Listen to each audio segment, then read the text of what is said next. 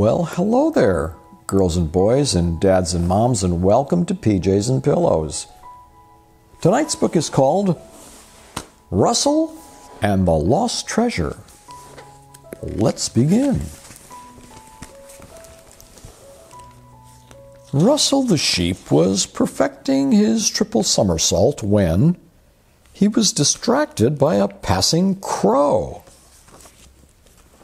In the crow's mouth was a piece of paper. It read, "The Lost Treasure of Frog's Bottom." "Wow, a treasure map!" exclaimed Russell. Russell fell to the ground with a thud.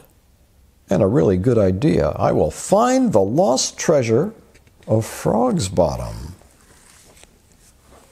So Russell went to his workshop, and after much banging and clattering, he was ready to show off his new invention, the super-duper treasure seeker.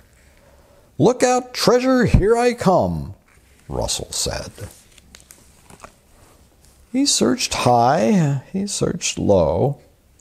He looked in and out, over, under, left, and right. Nothing. "What's a sheep to do?" he said.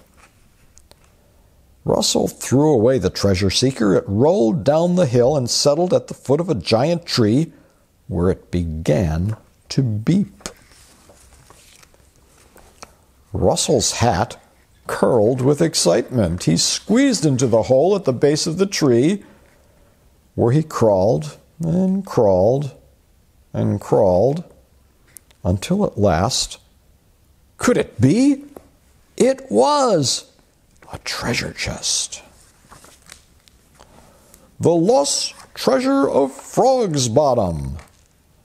Russell dragged the chest from under the tree, turned the key, and peered inside. The chest was crammed full, brimming with a bunch of useless stuff and a really old camera. "This camera's older than my dad, and I bet it doesn't work." Then it flashed. "Pew! Then again, I bet it does," said Russell.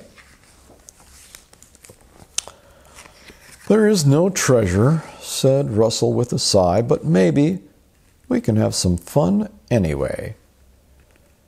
So he carefully rummaged through the chest, pulled out a painted sheet, and tied it between two trees.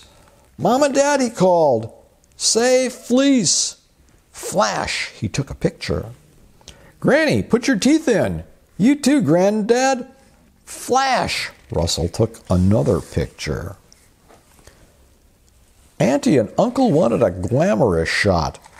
"Look," said Auntie, "I'm a movie star." And Russell took another picture. Flash! Russell's brother Cedric and the cousins wanted an action picture. "Steady, boys." Flash! Another picture from Russell. Molly, Polly, and Dolly, the triplets, had their photo taken with their dollies, all of them, and Russell took another picture. Flash! Russell took Frankie's photo, and Frankie took Russell's photo. "Cool," said Russell proudly.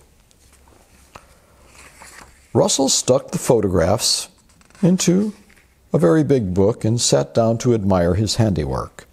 He thought, maybe I have found a treasure after all. The best treasure ever. And that's the end of the story. So brush your teeth, hug the people that you love, and have sweet dreams. Good night.